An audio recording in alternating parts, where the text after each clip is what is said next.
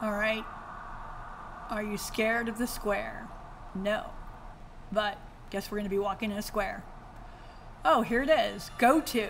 They want us to complete it. If you have not been paying attention to how the go to function is created, then you got here and are stuck. So what I want to point out is that on all the previous activities, they've been doing it for you. You need to make sure when they give you code that you pay attention to what that code is and how it works, because they're going to expect you to be able to do it on your own in the future. So, and we can see we're using T for our variable. So, where it says complete me, we're going to put in our steps.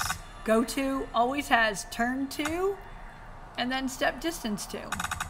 It's not hard, but if you never bothered to look, you might not know.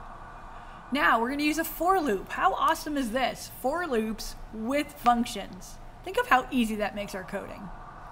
So we're going to go to M, and that's because we said for M in matches. Otherwise that would say go to matches, but we said for M in matches.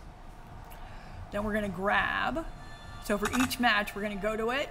We're going to grab it. Then we're going to go to the pile. We can't use P or M for pile. M is for matches. And after we go to the pile, we're going to drop. Now, if you remember how to create, always watch to see how to create the functions when they introduce new ones,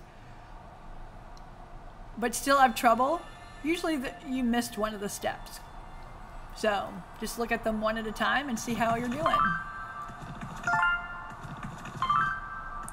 Think about how many lines of code this would be if you had to write out each step one by one.